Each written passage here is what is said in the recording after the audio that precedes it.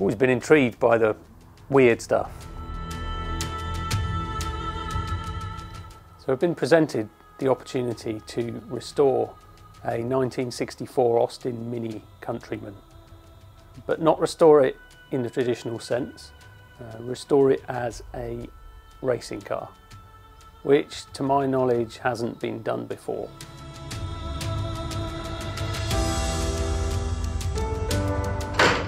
The journey begins here. We're going to do a lot of miles and there's going to be a lot of late nights on this, but we're going to get the car finished and ready to race at the members meeting in 5 months' time.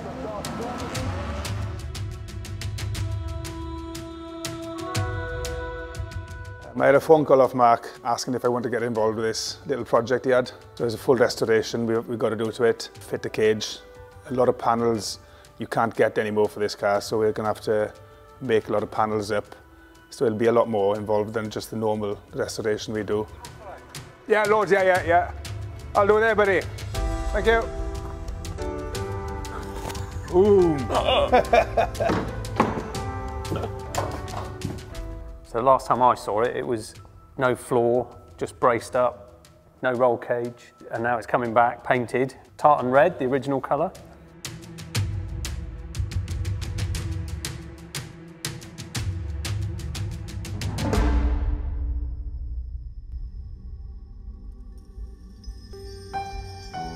It's going to be one of those really interesting projects because one, it's in a massive panic and we love to work under pressure, and to see the job go through from a rotten old shell to racing with it on track in Goodwood is going to be a mega buzz.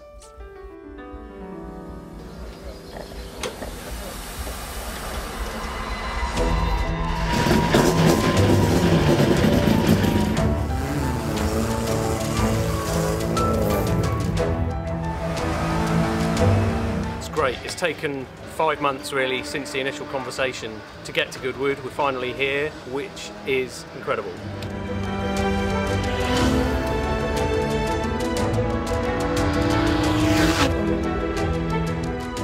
Well, good morning, ladies and gentlemen. Welcome to Goodwood Members Meeting, a series of events which started back in 1949 and progressed through to the final.